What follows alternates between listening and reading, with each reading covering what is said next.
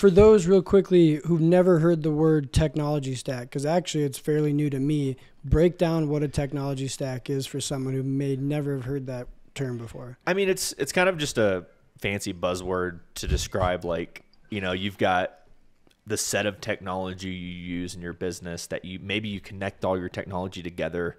Maybe you want data transfer between them. The set of technology you and your employees use to accomplish your business result or your end product. So maybe even a little, for those who are just learning it for the first time, picture a couple different apps or a couple different softwares talking to each other at once to achieve a common goal. Yeah. Like Feed, our media team, they might use like Facebook, Asana, Google Analytics, Slack.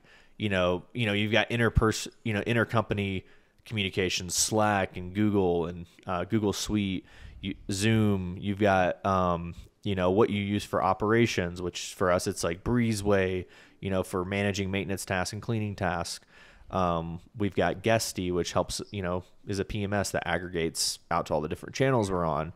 So it's what type of technology are you using within your business? And then, we're taking it as far as, hey, we've got technology, but it doesn't solve all of our problems, right? So now we have to, and the technology doesn't exist out in the market to solve all of our problems. So we have to extend the tech stack. So we have to start building applications on top of that existing tech stack to accomplish our result. But yeah, I mean, go ahead. What about for somebody that maybe they're just managing one or two, maybe even three STRs? Is this something they should even consider, or even looking at a tech stack at this point? Yeah, I mean, I think they should be looking at what can they use technology wise to make their job easier as an Airbnb owner. They don't have to go as deep as we do because, we're approaching 200 homes in our management, and our problems just are bigger, right? So we have to have better technology to solve those problems. I think you can also look at it too. There's some apps out there that'll help people do 1 home, 2 home, 3 homes. I feel like that threshold is like 3 to 5 homes.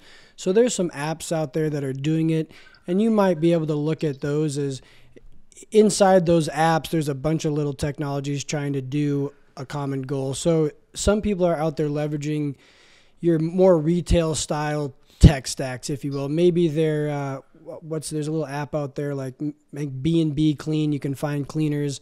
And that might be talking to their Airbnb account. So right there, they've started out building a tech stack.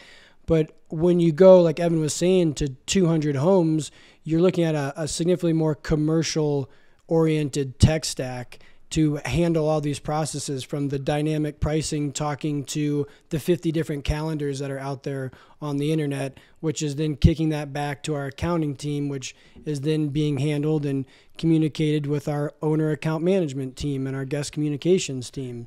And almost at each one of those little nodes is a whole new software that's talking to a different software. Yeah. I mean, I'd say if you're like 1 to 5 Airbnbs, you just need to have the basics. You need to have a way of probably getting, your reservation accounting data into an accounting system so you can accurately know what you're making on your units. Otherwise, you're going to be doing that all by hand or by spreadsheets. So basically, maybe find a small PMS that's not too expensive for 5 units, and hopefully that PMS either has its own accounting system built in or has a connection to accounting system like QuickBooks. What else would a small, let's say like a 1 to 10 unit, either they're managing their own units or it's a small property management company, where do you think they should start?